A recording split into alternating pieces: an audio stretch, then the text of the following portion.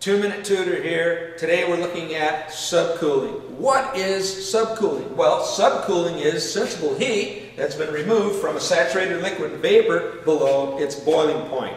Once again, subcooling, like superheat, is not a temperature, but is the result of a difference between two different temperatures.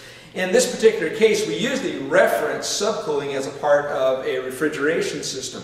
In a refrigeration system, as we come out of the condenser, our gas has changed its state back into a liquid. And as it continually loses BTUs and it drops its heat value and the temperature drops right along with it, we say that it is being subcooled.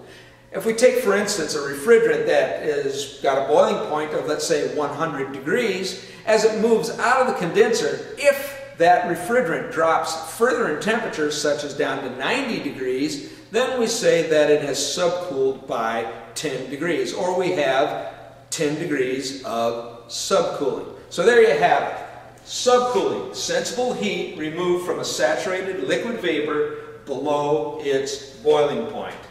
2-minute tutor, out.